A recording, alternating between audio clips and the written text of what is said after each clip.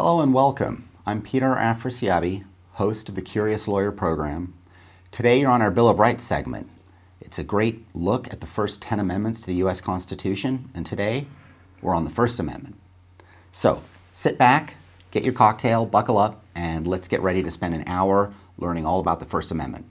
Now, before we start, I want to just do a quick pit stop at the Curious Lawyer programs and tell you a little bit more about the programs, their purpose, their background.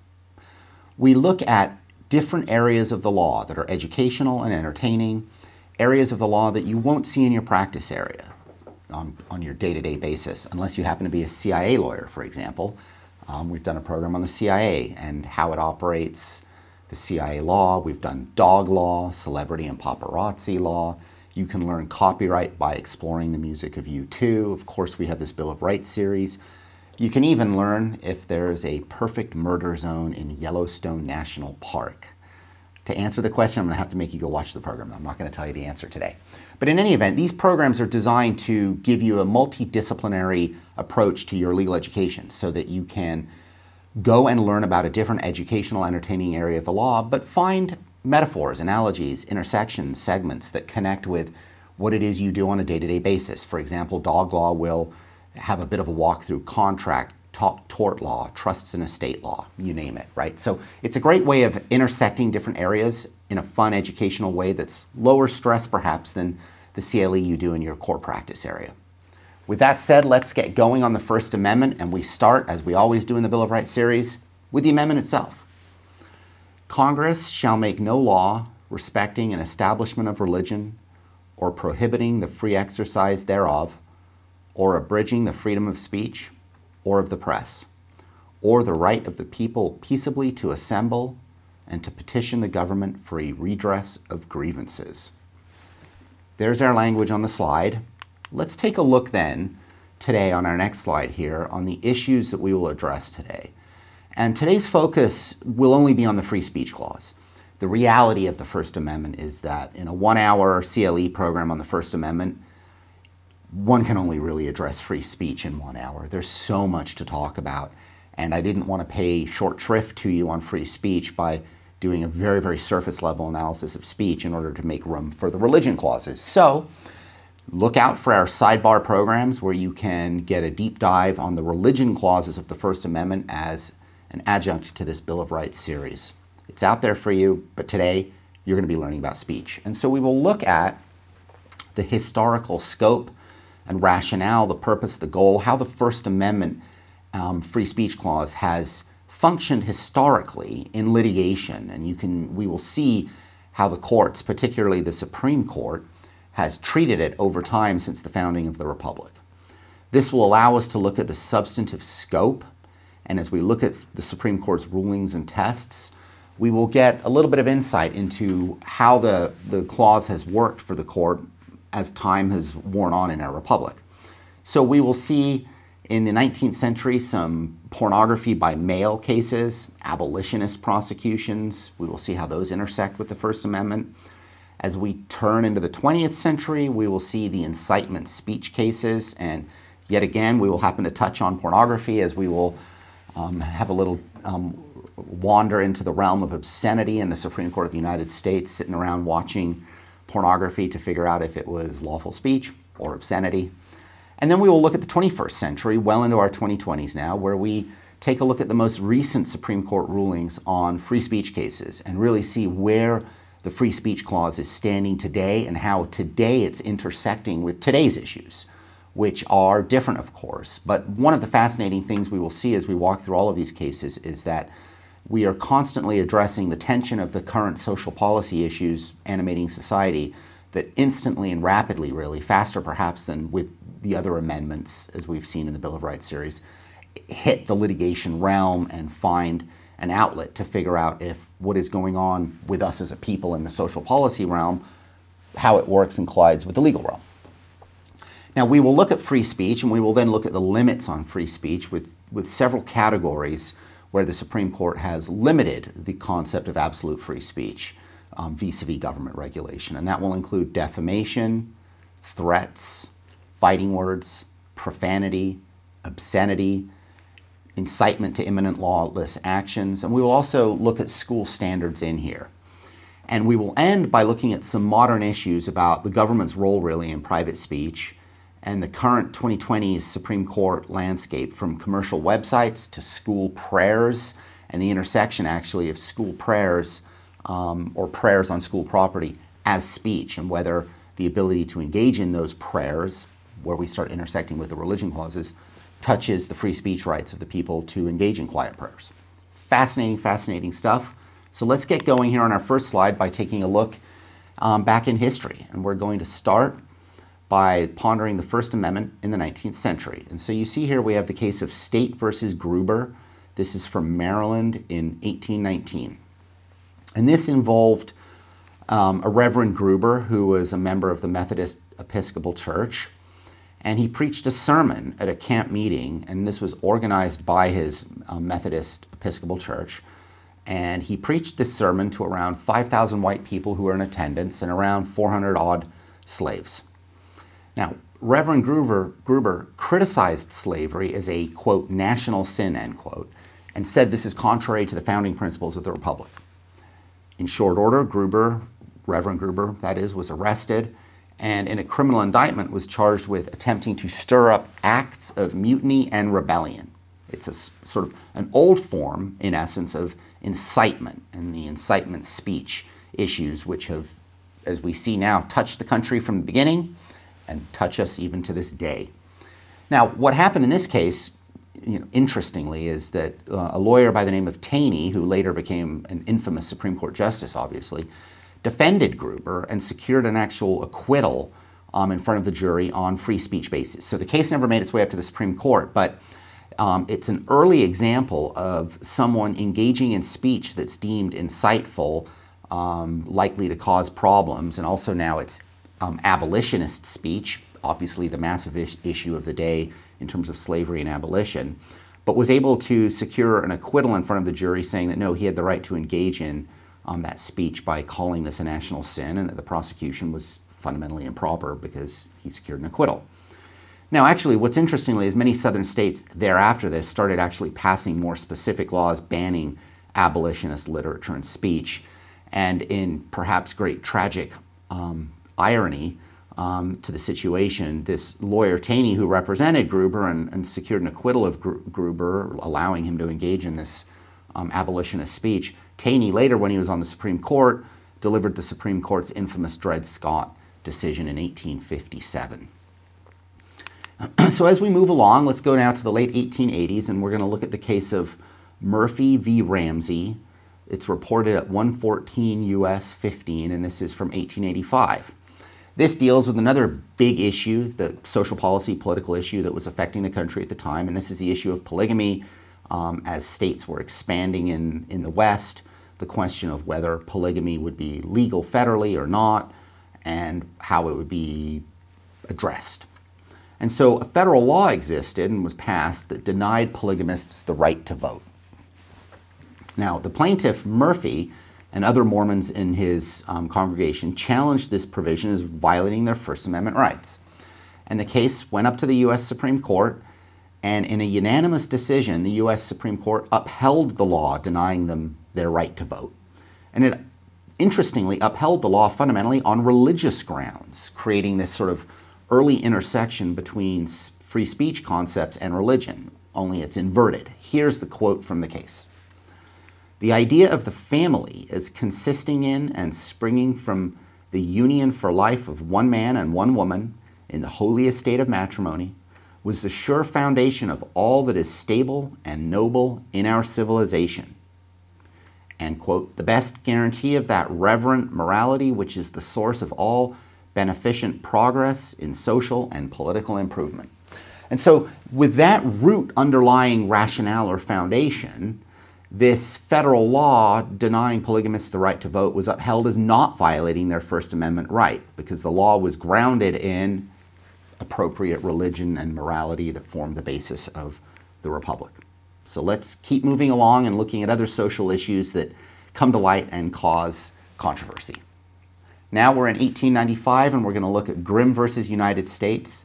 It's reported at 156 U.S. 604, And this is one of the early U.S. Supreme Court cases dealing with the First Amendment and pornography in the 1800s. And so here's what we have. We have Grimm, a man who was indicted under an 1888 version of the Comstock Act, which was originally passed in 1873. So there were some amendments to it. About 15 years later, in the 1880s, he gets indicted. And basically the facts that sat beneath it are that a postal inspector took on an assumed name and wrote to Grimm, literally put a letter in the postbox mail, stamp and all that, the way we used to do things, and don't do them very often that way anymore. In any event, sent this letter off to Grimm, who was a photographer and owner of an art studio. And the letter was designed to ask for access to lewd pictures. Now, Grimm responded by affirming that he had pictures for sale. He could connect this postal inspector, who he didn't know was a postal inspector, obviously, to others where he could get these lewd pictures, these early pornography pictures. So in any event, Grimm is then indicted for sending obscene materials. But it wasn't for the actual act of sending them, because he never did, but he was actually indicating that he had and could in his letter send them or find them or identify where to get them. And so it's particularly interesting because he's now being indicted not for actually trafficking per se in obscenity, but for having an ability to do so. But here's what the Supreme Court held. However innocent on its face it may appear, if it conveyed and was intended to convey information in respect to the place or person where or of whom such objectionable matters could be obtained, it is within the statute. It may well be that the sender of such a letter has no single picture or other obscene publication or print in his mind, but simply knowing where matter of an obscene character can be obtained, uses the mails to give such information to others. Just pause there before I continue. It's a staggering concept when you think that the Supreme Court is now expressly recognizing that the person may not even possess them or have them, but may simply have knowledge in his brain of where something obscene may exist. And that alone makes it okay to be indicted and prosecuted for one's thoughts, apparently. Let's continue.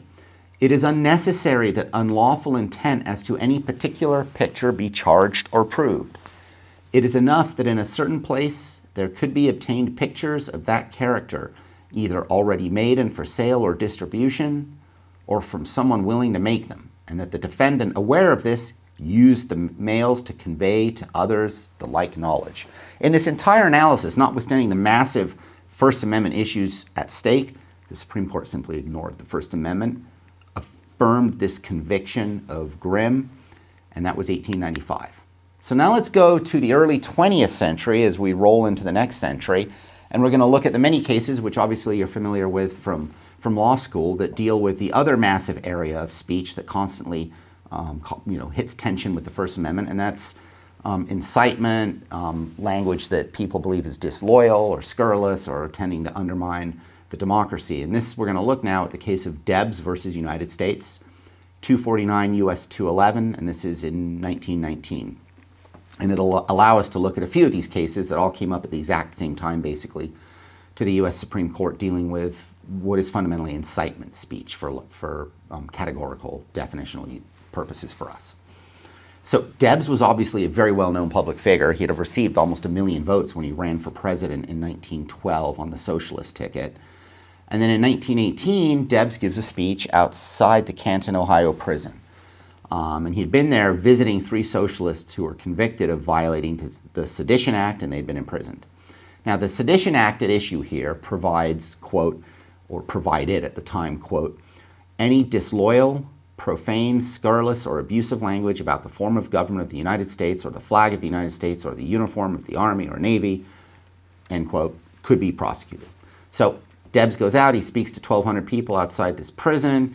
He offers his support for the prisoners, saying they're paying the price for seeking to pave the way for better conditions for all mankind. He's a pacifist, he condemned the war, but he actually took care not to advocate any illegal activity, and even commented to his audience that he had to be prudent with his word choice.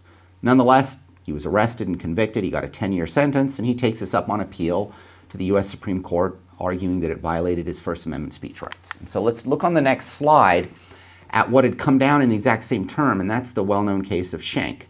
And Schenck is a case, of course, that decided and adopted the clear and present danger test for speech, looking at words in context. And as applied to Debs, a unanimous Supreme Court, as written by Justice Holmes, held that even though Debs did not expressly advocate draft resistance, his intent and the general tendency of his words were together sufficient for a jury to convict him fairly. And in fact, in perhaps tragic irony here too, the Supreme Court even noted that, he had noted in his speech that he had to be careful what he said, and that showed an awareness that he was kind of in the zone of incitement, as opposed to seeing it as a sign of him actually being careful. Now, the same term, we had Abrams v. U.S., and this is about 8 months later on, where you have a similar case of several individuals who are convicted of distributing leaflets advocating their political views about the Russian Revolution. They were convicted as offering clear and present danger. The conviction was affirmed by the Supreme Court, but this time Holmes issued actually an impassioned dissent. And in dissent he said, "Those who think they are right will find it perfectly logical to translate their convictions into the law and impose them on others, but it is the theory of our Constitution that the best test of truth is a free trade in ideas." So interestingly, he himself dissenting there, saying that didn't have the same feelings towards Eugene Debs several months earlier. But nonetheless, after 3 years in prison, Eugene Debs' sentence was commuted, but it enabled President Harding to be elected, so Debs wasn't around to interfere with the election. Let's take a little quick sidestep here and talk about whether the First Amendment applies to the states, and this is the incorporation doctrine issue. And so the fundamental issue is that we have this idea that the protections of the constitutional amendments in the Bill of Rights had only applied to the federal government at the founding of the Republic, and they did not apply to the state governments. And so the question then was raised after the Civil War amendments were adopted as to whether the 14th Amendment's due process clause fundamentally incorporated those 10 amendments by reference and made them basically applicable to state governments. And this sort of question of whether we had this massive new reordering in our constitutional world after the Civil War amendments is answered by this basic test that the Supreme Court's adopted, and that is they look to figure out whether the rights at issue in the Bill of Rights are fundamental ones rooted in the tradition and conscience of our people and therefore implicit in the concept of ordered liberty.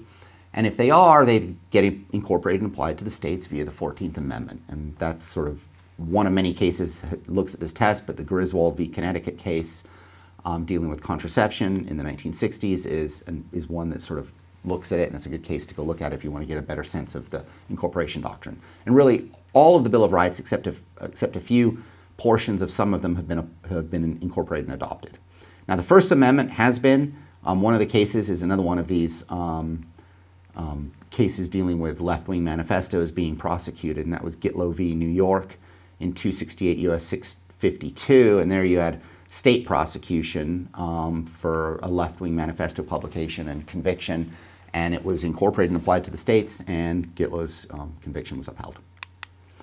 Let's go into modern standards now and look at some of the basic rules and operating principles that we now confront in our modern First Amendment world. And so the court will scrutinize closely any sort of content-based or viewpoint-based speech restrictions. That's city, state, local, federal, state government laws.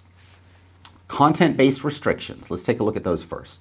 These are restrictions on speech that are due to the content of the speech. And so an example you could think of is a law that restricts any type of political message from being expressed in a public space. That would be an example of a restriction on speech built around the content of the speech, i.e. political messages. Another one is viewpoint-based restrictions, and these are restrictions on speech that are due to the viewpoint expressed by the speaker. And so an example of this could be a law that restricts someone from expressing a particular political viewpoint, such as support for Donald Trump or support for Barack Obama. That would be an example of a viewpoint-based restriction. And then the Supreme Court looks at content-neutral laws, and these are laws that restrict speech in a content-neutral manner, and they're generally analyzed then under intermediate scrutiny in that they need to serve or advance some sort of important government purpose, and there must be some substantially related approach to that purpose in the regulation of the law. So let's take a look now at an example of a content-based example, and this is Reed versus Gilbert from U.S. Supreme Court in 2005. It's at 576 U.S. 155. And this case comes out of Arizona. And what we have in 2005 is the city of Gilbert, Arizona adopts a municipal ordinance that regulates the manner in which signs can be displayed in public areas. And the ordinance imposed stricter limitations on signs that were advertising religious services than signs that displayed political or ideological messages, for example. Now, a local church would post a whole bunch of signs on Sunday about the services in the church, and they were then ultimately cited for violating the ordinance.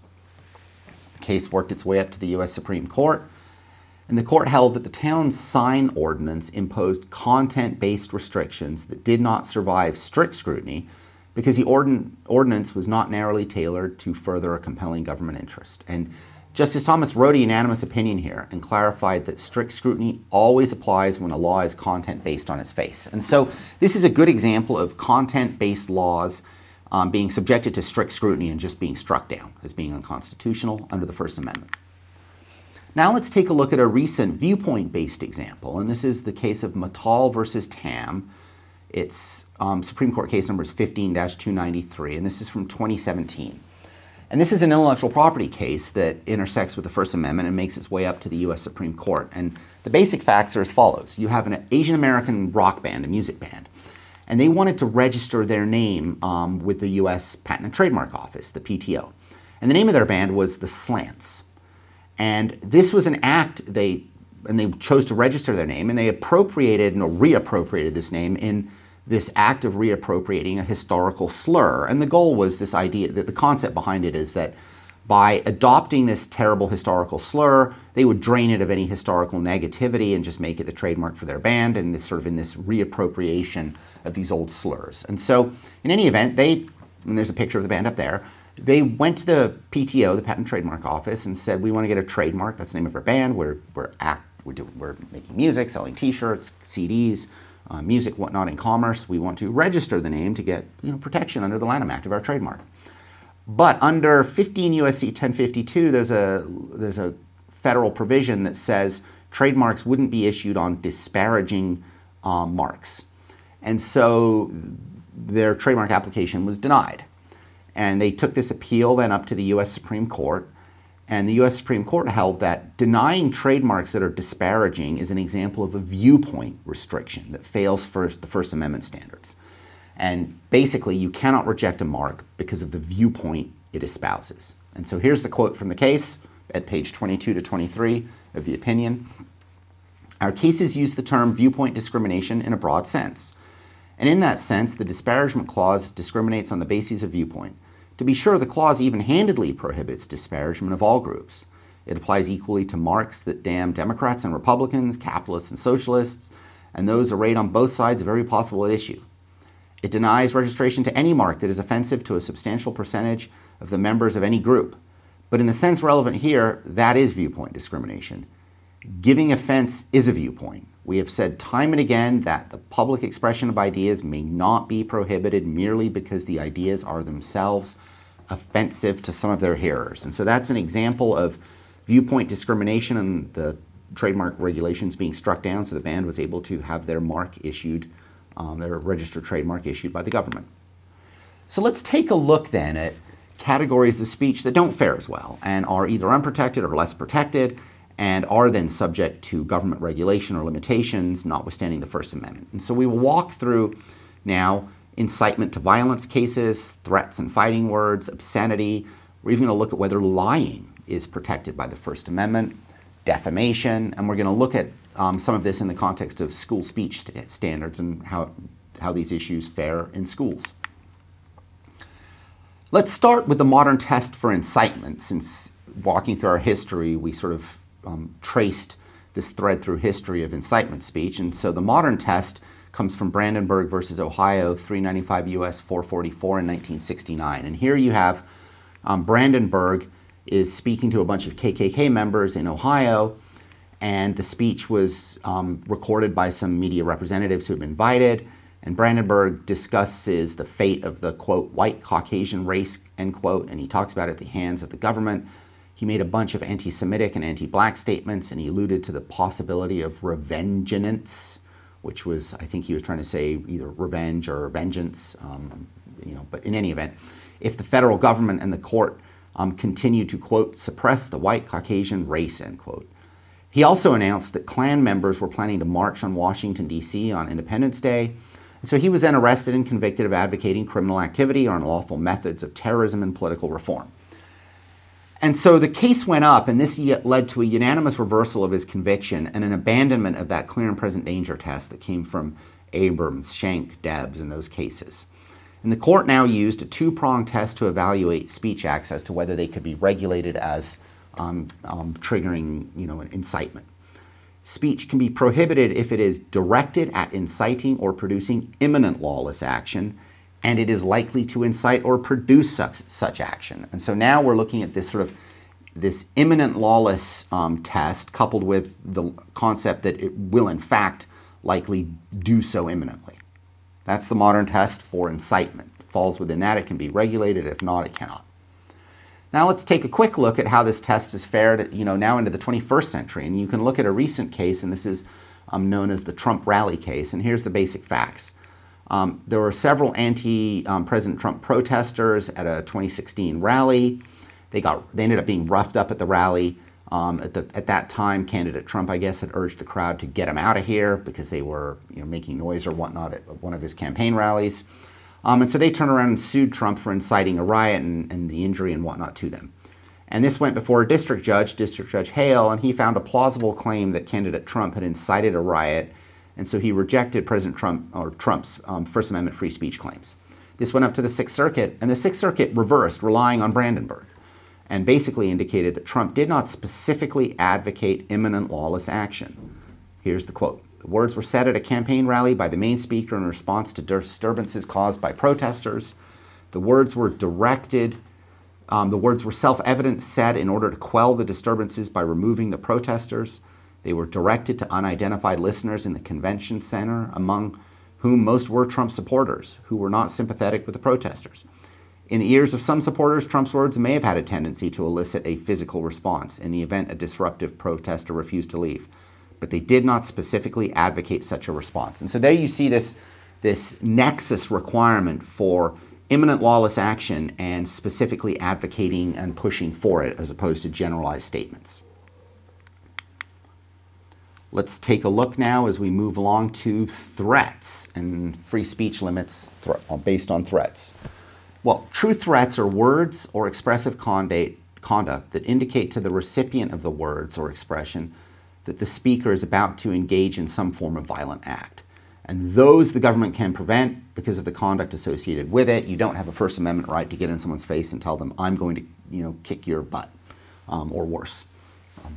Now, we can look at actually very, very recent Supreme Court case, June of 2023, that may have started imposing even some limits here on how the government goes about prosecuting and regulating threat cases. And this is the case of Counterman versus Colorado, case number 22-138 on the Supreme Court's docket. And here you have a man who was convicted for stalking and threats after saying the following types of things.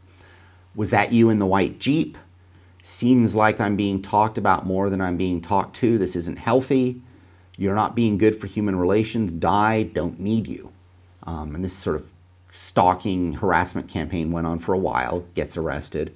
And so the issue that goes up to the Supreme Court is whether the speaker needed to know that the words were threatening, or if it's enough really that a reasonable person would interpret those words as threatening. And here's what the Supreme Court held. The state must prove in these true threat cases that the defendant had some subjective understanding of his statement's threatening nature. But the First Amendment requires no more demanding a showing than recklessness. In this context, a recklessness standard would be as follows, i.e., a showing that a person consciously disregarded a substantial and unjustifiable risk that his conduct will cause harm to another. And so that's a little tighter standard than existed before and requires this look into a subjective understanding. Even if it's only recklessness, it still needs to be shown at that level as opposed to simply how would some objective third-party reasonable person interpret them type test, which didn't look at the subjective understanding of the person uttering the threats. So this is seen basically as perhaps narrowing the scope of what constitutes a true threat, thereby breathing broader life perhaps into the First Amendment here and limiting this category of threat speech slightly, but still limiting it a bit more than it had been before. Now let's take a look at fighting words and how fighting words collide with the First Amendment and speech limits on them. And so we can start on the fighting words page by looking at the famous case from 1942 of Chaplinsky versus New Hampshire. And this is reported at 315 U.S. 568. And the basic facts are that Chaplinsky called a police officer a damned fascist and a racketeer. He then gets arrested, indicted, and convicted by the state of New Hampshire for violating a New Hampshire law that prohibited speech directed at a person on public streets where the speech derides, offends, or annoys others. Now, the court ultimately upheld the conviction because the words constituted fighting words and the government has an interest in promoting peace, the court said. Now, you look at that and say, yikes, that's a pretty aggressive prosecution, pretty broad set of use of this, and that collides with the First Amendment, you may feel today. And the truth is that Chaplinsky has never been specifically overruled since then, but it's effectively been narrowed almost to the point of non-existence. So, an identical case today, you call a cop on a public street a damned fascist. You get indicted under some similar statute. Chaplinsky probably would fall expressly today. But nonetheless, states still are able to ban the use of fighting words if they are personally abusive epithets that are inherently likely to incite immediate physical retaliation. So again, it's somewhat similar to what we looked at in the incitement cases, in that, these types of fighting words can be prohibited when they're looking to provoke and trigger an immediate physical retaliation. So if you've got some sort of situation where the words constitute a face-to-face direct invitation to engage in fisticuffs with the speaker, that's kind of the quote basically, then the Supreme Court will probably uphold a conviction. But if it's not really like that, going to fall and fighting words will be allowed to be uttered. Now let's take a look at obscenity and the long history of obscenity and speech limits, and how obscenity has sort of factored into our First Amendment jurisprudence, and the sort of connection, of course, between obscenity and pornography. Now, obscenity is an unprotected category of speech. The question, of course, is what's obscene, right? Is that pornography magazine obscene or is it not? And this has been a long, difficult process for the Supreme Court as it's batted around the issues. And we can really start as well. I suppose we started even earlier, as you saw in the beginning of this program, with the mailing of lewd pictures, which I guess at the time were deemed obscene if it was some nude photograph of someone. But now we're in the 20th century, and we'll look at Jacob Ellis versus Ohio. And this is a case in 1964 at 378 U.S. 184. And this is a case where the manager of a pornography kind of, movie theater was convicted of exhibiting obscenity for showing the porn films. Now, this was reversed because the nature of the film was simply not obscene given contemporary standards. And this test of, contemporary community standards is in essence what was known at the time as the I know it when I see it formulation. And that I know it when I see it as being the test to figure out whether something's obscene or non-obscene and just, appropriate pornography, came really from a Justice Stewart concurrence in that case. And here is his quote: "I shall not attempt today further to define the kinds of material I understand to be embraced within that shorthand description. And perhaps I could never succeed in intelligibly doing so. But I know it when I see it. And the motion picture involved in this case is not that."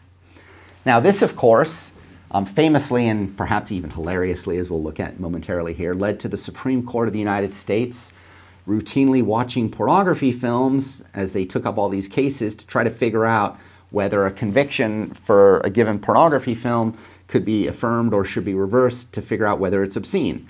In light of their conclusion that you know it when you see it, it sort of opened the door to having to take a look at a lot of stuff to figure out what it is. And so let's just take a little fun sidewalk down through history here as we look at obscenity in the Supreme Court. And this comes from The Brethren, a fantastic book by Bob Woodward. If you haven't read it, I highly recommend reading it. It's a brilliant look at this, inside look really at the Supreme Court with an unbelievable amount of detail of the kind of Warren Court and then the transition to the Burger Court, filled with fascinating stuff in terms of the court from the 1960s and 70s, and also just some unbelievably funny, hilarious sort of looks into how these human beings just would operate dealing with the stuff they were dealing with at the time. So anyway, that's my plug for Bob Woodward's book. Not that Bob Woodward needs a plug from me. But in any event, what we have in the book is Woodward details the Supreme Court's movie day event, as it was called, and various justices of the Supreme Court had different tests that they would apply when they'd sit around and all get together to watch pornography to figure out whether they're obscene. And so we have some quotes here that come from the book in terms of how, when they would show up on movie day, pull up their chairs and the projector would start rolling, how the different justices would decide whether something was obscene or not. And so apparently, and of course these are quotes from Woodward's books from his journalism, but this was the Justice White test. Quote, there can be no erect penises, no intercourse, no oral or anal sodomy. For White, no erections and no insertions equaled no obscenity. Justice Brennan had a slightly different test. Quote, no erections. He was willing to accept penetration as long as the pictures passed what his clerks referred to as the limp D, ICK, standard. Oral sex was tolerable if there was no erection. Justice Stewart, of course, the I know it when I see it guy, adopted what was known as the Casablanca test. And the quote is, I know it when I see it. And this came because apparently in Casablanca, as a Navy lieutenant in World War II and a watch officer for his ship, Justice Stewart had seen men bringing back locally Casablanca-produced pornography. And so based on those experiences, seeing all that pornography coming back from Casablanca, he knew the difference between the hardest of hardcore and much of what came to the court. And so he called it his Casablanca test. The rest of us know it as the I know it when I see it test. And so if we go to the next slide here, I've got a picture from page 198 of the Brethren book. And it's just worth taking a quick pause and reading it here because it really is absolutely hilarious. But basically, as you can see at Trader Vic's, Justice Marshall had launched into another story when he suddenly stopped. He stared at his watch a moment. It was about 1:50. My God, I almost forgot, he said in a stricken tone. It's movie day. We have to get back. Movie day was a humorous high point of most terms. Year after year, several of the justices and most of the clerks went either into a basement storeroom or one of the larger conference rooms to watch feature films or exhibits in obscenity cases. And so it goes on, and the absolute hilarious one probably is that Justice Berger refused to attend. He just thought it was just all inappropriate.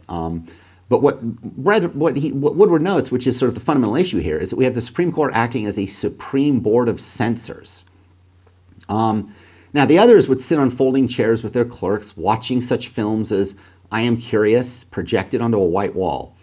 And probably the most hilarious part, if you ask me, is that during his later years, Justice Harlan watched the films from the first row, a few feet from the screen.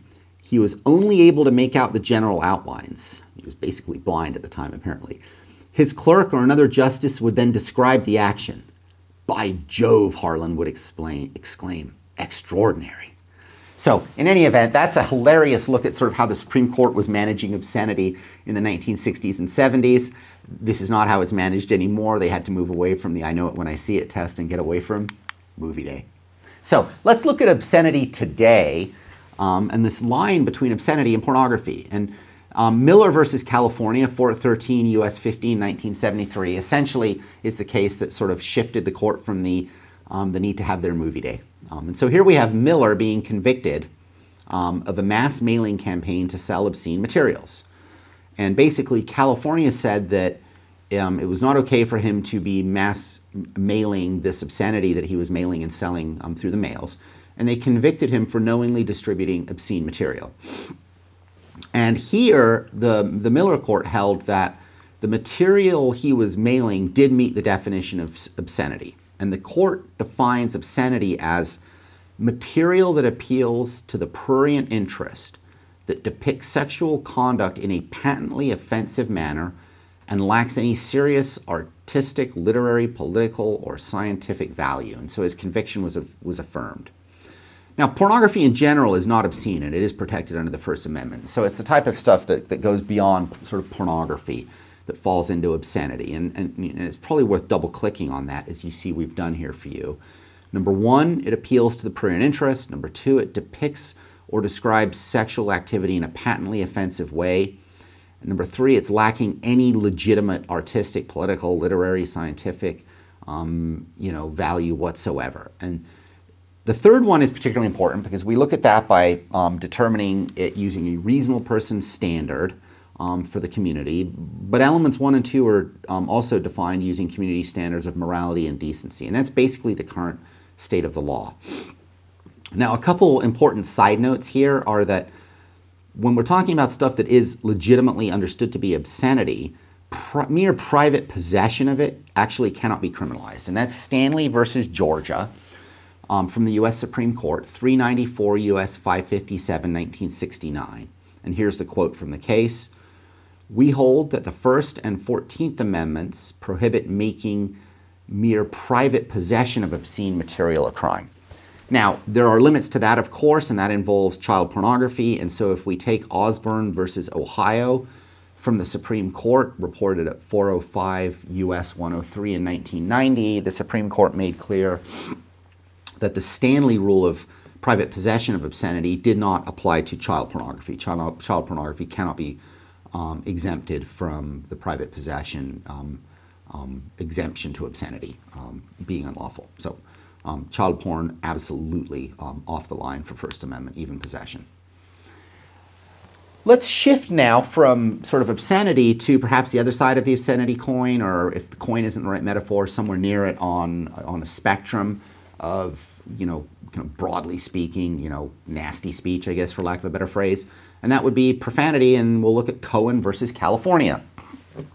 Cohen versus California is at 403 U.S. 15 in 1971.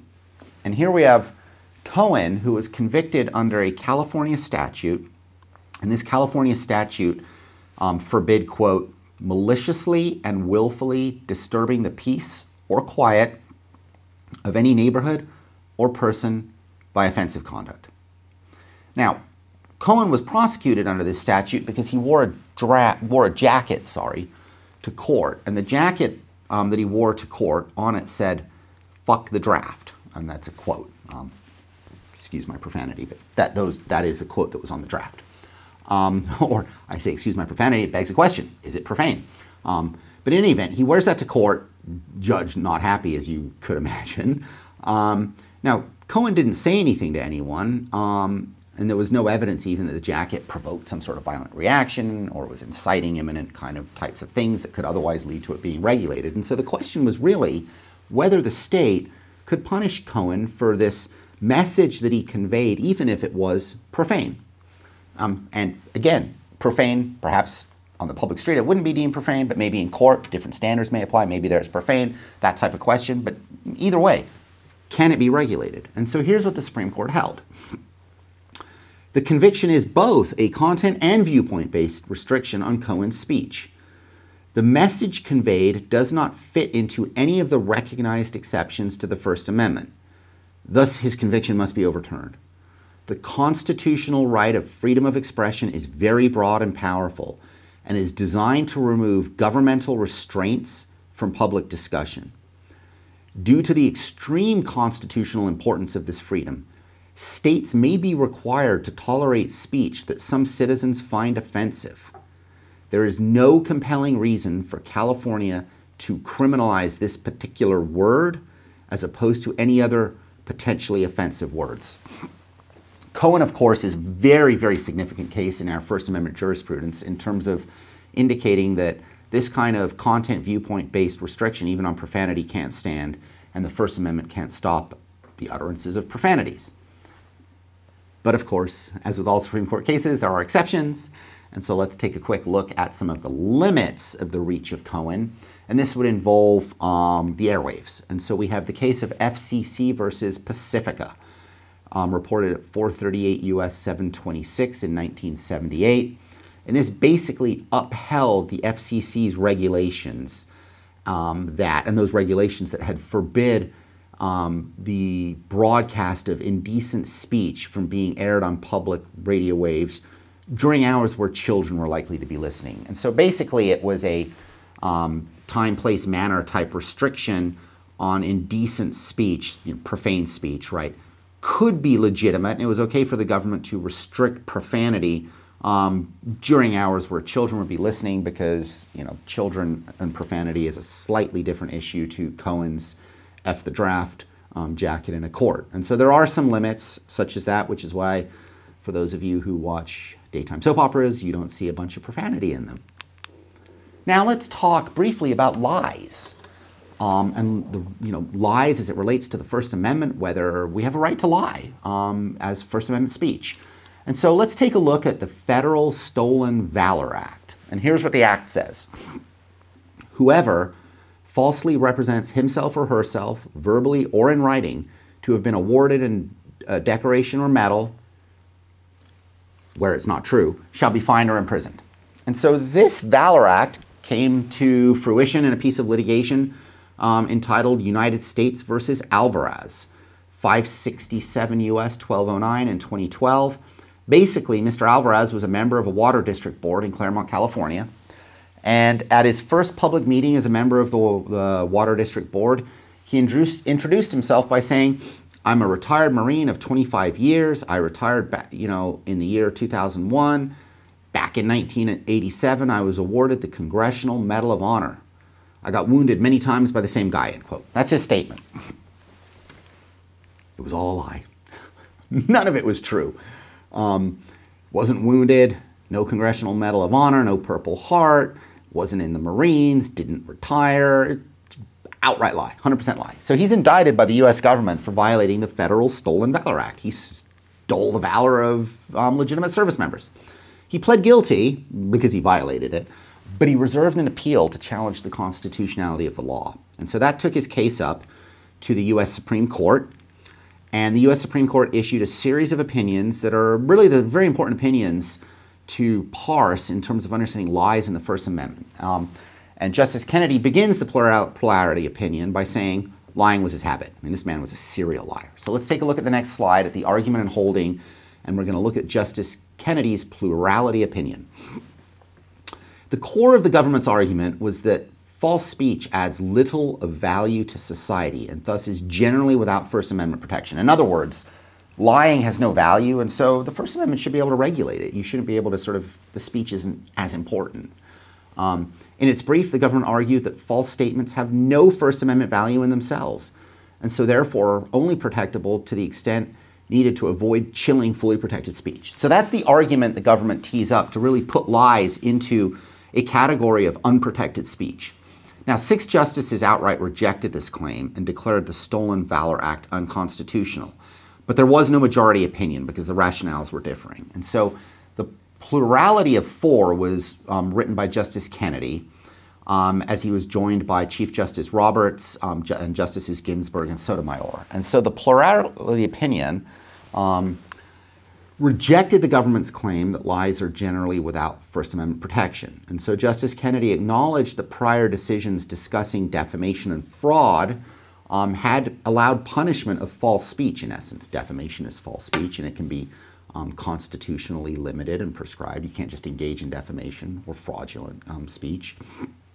But he also made clear that the court has never endorsed a categorical rule that the government was advancing here, that false statements receive no First Amendment protection. And here's what's critical. The plurality here expressly rejected the notion that false speech should be in a general category, presumptively unprotected. He said to allow the government to punish false speech would have a chilling effect on expression. And so there was no basis to simply hold that Mr. Alvarez could be prosecuted simply for uttering falsehoods. And again, we're not in the context of defamation or committing a fraud against someone like that. And so this is an emphatic decision, ultimately, as you see on our last slide about the case here. And it's really emphatic between the plurality opinion and the concurrence that there is a right to engage in general in false speech, and that is protected by the First Amendment. And the limits, of course, involve perjury, defamation, false advertising. You can't fraudulently misrepresent things to people and claim a right to sort of avoid the fraud, civil litigation on the First Amendment. But outside of those contexts that are actually imposing those types of harms, the act of engaging in false speech is fully protected by the First Amendment. And so criminalizing the act of lying itself is not okay. And that's the core aspect to lying in the First Amendment. Now let's quickly move to defamation liability in the First Amendment, as we started touching it in our prior segment on lies. And this brings us, of course, to New York Times v. Sullivan.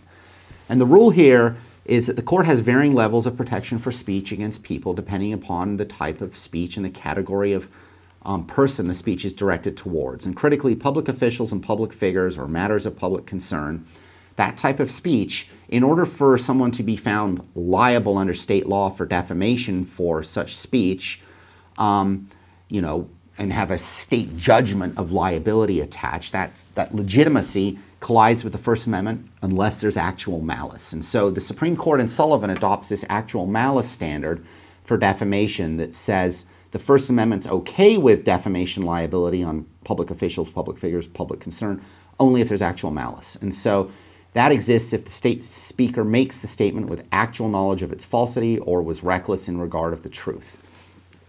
Now, of course, the plaintiff's got to be a public official or someone running for office. It's got to be proven by clear and convincing evidence. The plaintiff's got to prove the falsity of the statement and actual malice. The defendant knew the statement was false. And so it's a very, very high bar that makes public officials, public figures, matters of public concern type defamation, libel, slander type cases very, very hard to prove because it's a hard hurdle to get over. Sullivan himself had sued the New York Times for libel when it wrote that he had mistreated protesters and Dr. King at a protest where he was like the local officer in charge. And he prevailed and got a judgment, but this was reversed under this actual malice standard because there was simply no showing that the New York Times, when it wrote that he, you know, mistreated Dr. Martin Luther King or the protesters, and did it with actual malice. And so this, of course, has expanded to other torts too. The famous case of Falwell versus Hustler in 1988, where they had their parody advertisement that suggested that Pastor Falwell was involved in some devious sexual shenanigans with his mother in an outhouse. He didn't find it funny when that was put in the Hustler magazine. He sued for intentional infliction of emotional distress, and he lost under the actual malice standard. Now, in the 21st century, I bring this important case up, because Justice Thomas has dissented regularly that Sullivan's simply unconstitutional. His basic argument is it's made up. It's just made up and it needs to be revisited. And he's been pushing this even more heavily in recent years, in the 2020s.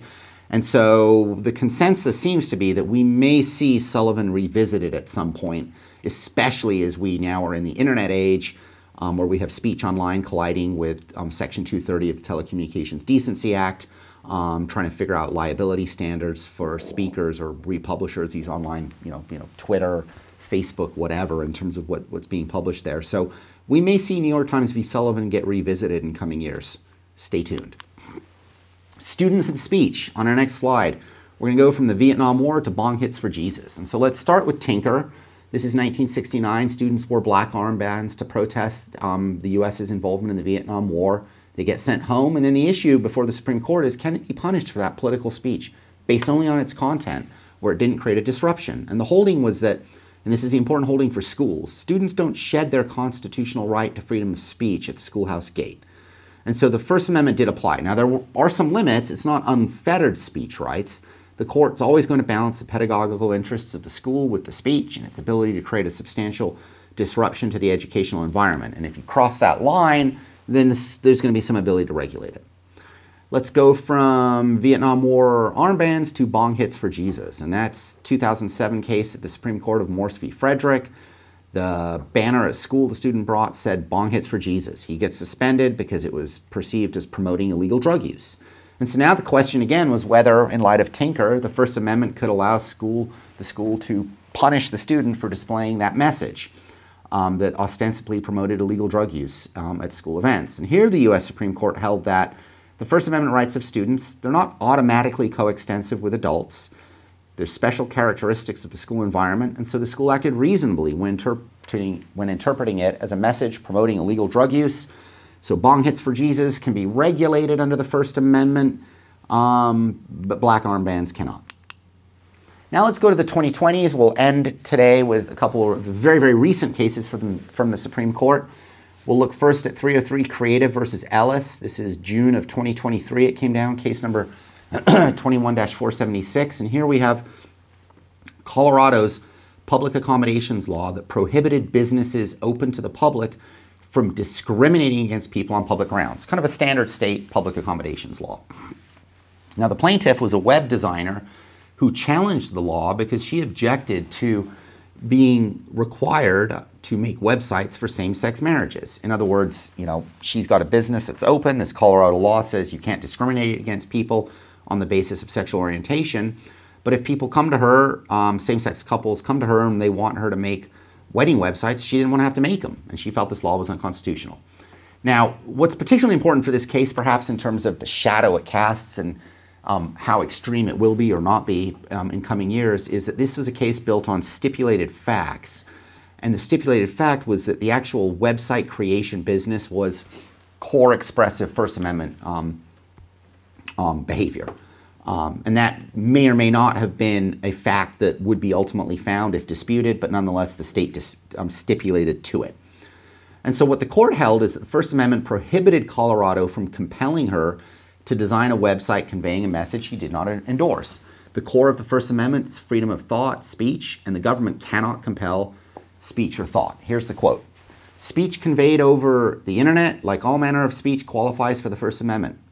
The court agrees with the 10th Circuit that the wedding website she seeks to create involve her speech, a conclusion supported by the parties' stipulations, including that Ms. Smith intends to produce a final story for each couple using her own words and original artwork. The dissent was vehement in this case, and it said, today the court, for the first time in history, grants a business open to the public a constitutional right to refuse to serve members of a protected class. As I will explain, the law in question targets conduct, not speech, for regulation, and the act of discrimination has never constituted protected expression under the First Amendment. So you see, this is a very significant case that's come down in 2023 on this line of free speech on the internet and how it collides with general public accommodation anti-discrimination laws that have now been curtailed in the name of the First Amendment. A similar case, getting at this sort of collision between First Amendment anti-discrimination principles and now touching religion a little bit, coming from the 2020s also, is Kennedy versus Bremerton, 2022. And here we have a coach being fired when he knelt at midfield after the games to do a private quiet prayer. And here the court held that the free exercise and free speech clauses of the First Amendment protected his right to engage in personal religious observance from government reprisal. As applied, here's the quote. When Mr. Kennedy uttered these three prayers that resulted in his suspension, he wasn't engaged in speech ordinarily within the scope of his duties. He didn't speak pursuant to a government policy and wasn't trying to convey a government message. He's not instructing players or discussing strategy or anything like that. His prayers simply did not owe any existence to his responsibilities as a public employee. And so he is therefore entitled to engage in those prayers as a matter of free speech. And the case was both free speech and free exercise. Check out our programs on the First Amendment free exercise, free establishment clause laws later. But what's fundamental here is it was also a free speech case. And so the quote, as you see in our last bullet point here, is that the Constitution neither mandates nor tolerates that kind of discrimination. Mr. Kennedy is entitled to summary judgment on his religious exercise and free speech claims. Respect for religious expression is indispensable to life in a free and diverse republic, and a government entity that seeks to punish an individual for engaging in personal religious observance based on a mistaken view that it has a duty to suppress religious observances, even as it allows comparable secular speech, is where the line is. And so those are the two of the most recent Supreme Court's free speech cases. This brings us today to our conclusions on our Curious Lawyer Bill of Rights series First Amendment program. What's particularly interesting, I think, if you step back and think about the last hour and everything we looked at, is that it's constantly the very, very significant, cutting-edge, pressing social issues of a day that are animating society, in the social, political, economic realm. They quickly translate into First Amendment test cases to sort of get at what we as a people are going to allow in free speech. And they find their way into the courts almost instantly. The big issues of the day in the 19th century were polygamy and abolitionist speech. Obviously, that was what mattered then. Found its way quickly into the First Amendment realm. In the early 20th century, we saw, given everything that was going on domestically and the Russian Revolution, World War I, World War II, this sort of revolutionary speech, anti-American speech, that type of stuff, is what quickly found its way into legislation being adopted, and then First Amendment convictions and First Amendment challenges. And then as we moved later into the 20th century, we get to really, we get past the wars, we're now looking at drugs, and into the drug speech, anti-Vietnam War speech, protests. And then in the 21st century, we start seeing these same-sex marriage speech cases, the most recent ones we just saw. These intersections always happen, but here are the fundamental rules to remember. Content, viewpoint-based restrictions on speech will basically always fail First Amendment free speech standards. That said, there are limits on free speech in certain categories. And so we looked at these different categories and the regulation of them.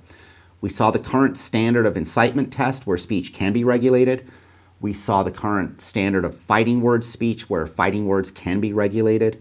We saw threats in the most recent word from the US Supreme Court, perhaps even making threats that are indeed able to be prescribed by the state, but making it narrower as to what is a threat. We saw obscenity in porn and this line of what is protected speech, pornography, versus less protected speech, non-protected speech, actually, obscenity. Defamation and the actual malice standard we looked at in terms of that balance that was struck in Sullivan and whether Sullivan will stand. We looked at profanity and then lying, of course, and sort of the protection of the right to lie as being not a category of speech that the First Amendment touches unless it hits that defamation fraud type zone. We also then looked at government compelled speech line across those prayer marriage website cases. And I suppose we could end with this thought and idea. One constant in all centuries of free speech law that we've seen is that pornography and incitement speech always plagues the courts. So stay tuned for more Curious Lawyer programs and watch out as we see more pornography cases given the internet and more incitement speeches given our current social political dramas enveloping our country. Thank you, and as always, if you have any questions, please reach out to me.